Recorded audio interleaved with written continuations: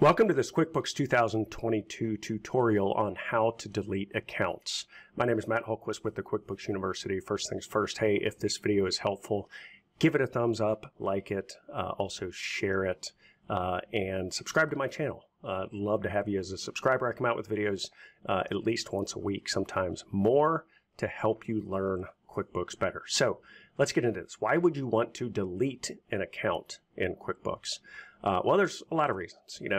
Most specifically, a lot of times people's chart of accounts just gets out of control. They start creating accounts for everything. You might be a bookkeeper that takes over for another bookkeeper and they've just made a mess of things and you just want to clean it up. You want to get rid of it. And so you want to just delete some of these old accounts.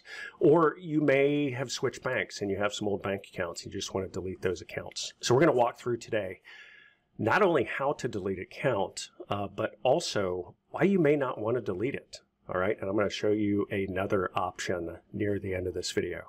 All right, so let's get into this here. So we're going to first go to our chart of accounts. Now the chart of accounts is up under the company drop-down menu.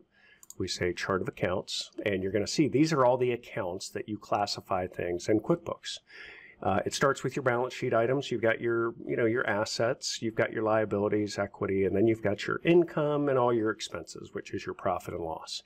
And let's say this thing has just gotten out of control. And when I say out of control, what I mean is a lot of times people will just create an account for just about everything. So they don't do sub accounts, they just do tons of accounts. So when you print off a profit and loss statement or a balance sheet, it's 5 pages long and it's just out of control. You can't read it. It doesn't make any sense. You want to just clean that up and consolidate it. Well, you go in and you say, I'm going to delete some of these accounts. And it's very simple to do. Okay, so what you do, you say, let's say that we're going to delete this. Let's find one here, land. Like, we don't use this.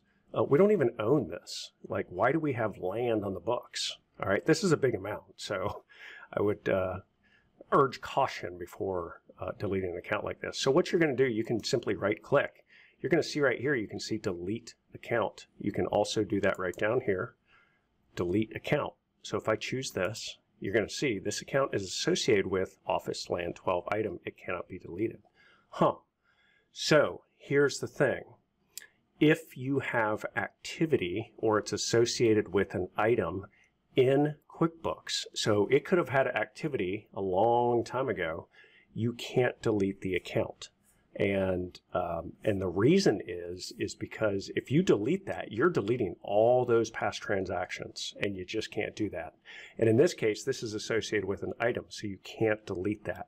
So the only accounts that you can delete in QuickBooks are the ones that have no activity, just zero, and they're just accounts that were set up, and you just want to get rid of them.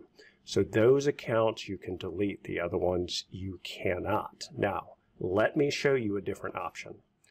Now, instead, and typically I suggest this, I don't suggest people delete accounts. And unless there's absolutely no activity ever, you've never done anything with it, it was set up, it was not used, then you can delete it. But sometimes, unless you go back and check, it could have been used years ago. And so you just don't want to go down that route. So what you want to do instead is you want to right click, and there's an option here that says make account inactive. That is a much better option. Now, when would you use this? All right, so if I click this, let me show you what it does. Okay, it makes land disappear. It's gone. If you want to see which accounts are inactive, you can simply check this button down here that says include inactive. And you're going to see all the ones with an X by them, those are the inactive accounts. There's just a couple of them on this chart of accounts, land being one of them. If you want to make them active again, you simply put your cursor over the X, click, and it disappears, and now it's active again. And if you don't want to show these, you uncheck this box and it makes them disappear. Simple as that. Now, here are the guidelines on when you want to make an account inactive. If it was used previous to this year, all right, so we're in the current year right now. It is March 20th, 2022. If we did not use this, and I would even suggest going back beyond the year before last year, so back to 2020, if the last time it was used was 2020, you can generally make it inactive. The reason I say that is because 2021, people are still doing tax returns. You're still looking at stuff from prior year. You're still doing comparative profit and loss statements from 22 to 21. So you probably still want that account on your chart of accounts. Okay. Now, so you only want to make those accounts inactive. Because again, if it's got current year activity, it's still going to show up on your profit and loss and balance sheet, and it's going to have something next to it that says inactive, typically. Okay, it varies between different versions of QuickBooks. All right, so those are the basics, and those are the guidelines of when you want to delete an account and you want to make it inactive. Generally, making it inactive is better, but if it has current year activity, then just don't make it inactive. It's just going to, I want to say create a mess, but it's just going to make things a little bit more difficult. All right. Any questions, any comments, please feel free to leave those below. Also, if you're worried about making mistakes in QuickBooks, I've got some free videos over at the QuickBooks University website.